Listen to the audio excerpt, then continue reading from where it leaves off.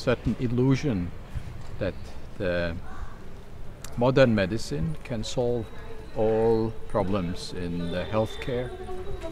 And what we are seeing that there are certain limitations. There is a kind of medical power that as soon as you discover you have a disease, it's organized as an enterprise. Your body becomes a number. You become a number who has a disease. What can be the role of a disease in the life of a person?